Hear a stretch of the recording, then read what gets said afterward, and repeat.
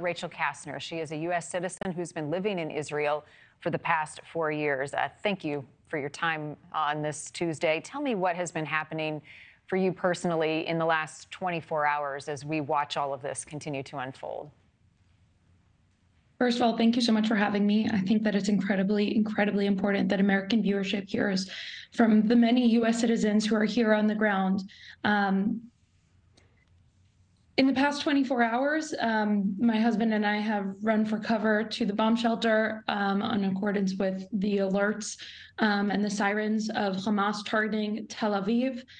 I've learned about countless people that I know who have been killed either in the massacre, who have been taken as hostages from Hamas, which we already knew a little bit earlier in the week, and people who have fallen already as soldiers in the past week. My Facebook is just flooded with obituaries,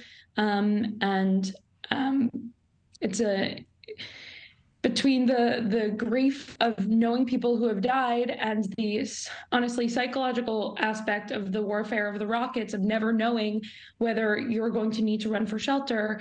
And then, of course, the overwhelming grief of just the entire situation being so complex and feeling that there's no good options. It's an incredibly painful time for everyone here on the ground, both in Israel and in Gaza. It is so much to bear on multiple fronts, as you said, Rachel. I'm sorry about your personal loss and the unknown of those who have been kidnapped and are now being held hostage. How are you receiving information in such a difficult time, and how are you getting word of those you care about? My friends who are U.S. citizens, whose family are also U.S. citizens and were taken hostage, are sharing through social media and as well as the international press and media. So we're hearing updates from them. They've been in touch with the State Department, with Biden, with Blinken, et cetera.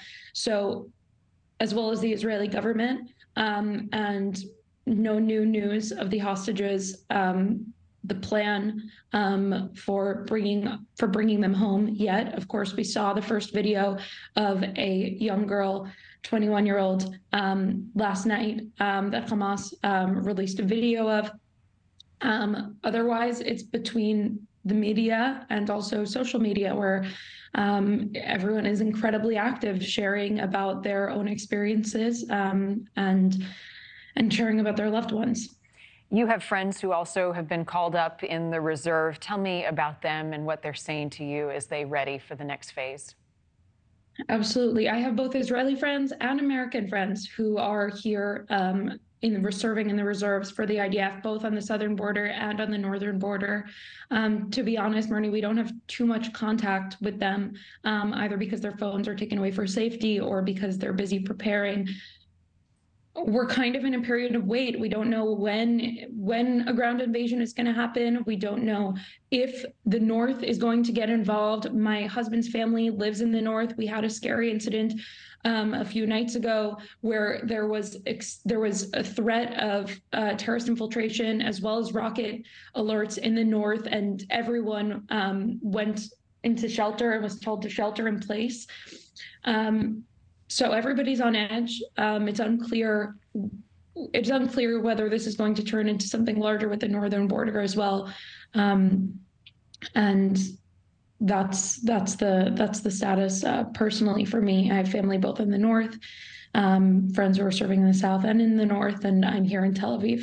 Thank you for watching. Go to newsnationnow.com to find NewsNation on your television provider. And don't forget to click the red subscribe button below to get more of NewsNation's fact-driven, unbiased coverage.